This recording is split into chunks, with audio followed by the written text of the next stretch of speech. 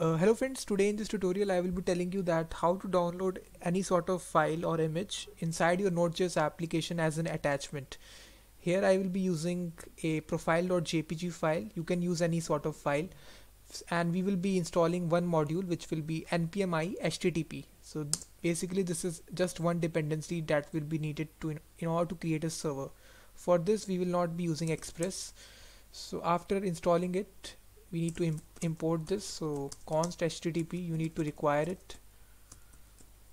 After that we also need to require our file system dependency, so which is a built-in dependency of Node. And now we will create our server by http.create server. So this expects 2 argument request response, and this is arrow function. And now we will get the file that we need to download, so we can just use this function create read stream, and here we will pass the full path of the image. So this is there inside same folder, so we will just write profile.jpg.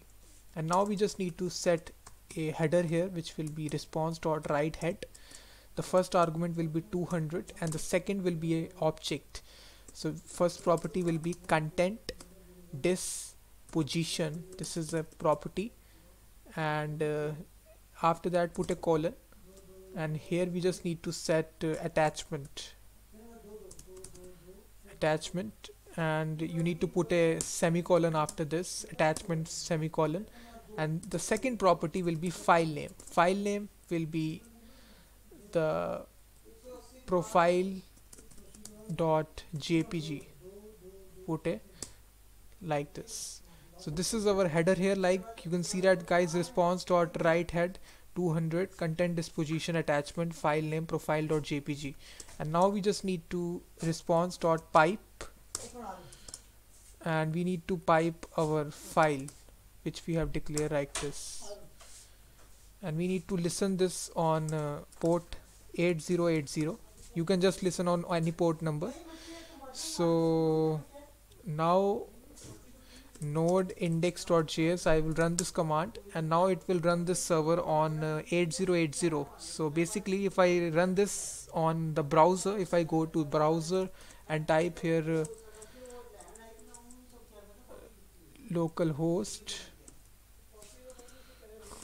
8080, and now basically if I go to this link, you will see that it is telling me that it is refused to.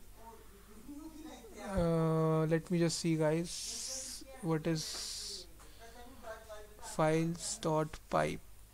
Oh sorry, this was the problem. So here we just need to write here files.pipe this, and we need to pass the response here like this. So this was the mistake, and now we just need to again run this. So clear screen, node index.js, again run this. So basically if I again go to localhost 8080, and now you will see that it is downloading this file here. If I open this file, you will see that this is my file here, you can see that. So in this easy way guys, you can just download any sort of file inside your Node.js application. So again if I go to this link localhost 8080, so you will see it will download attachment which is download GIF here like this. So thanks very much for watching this video.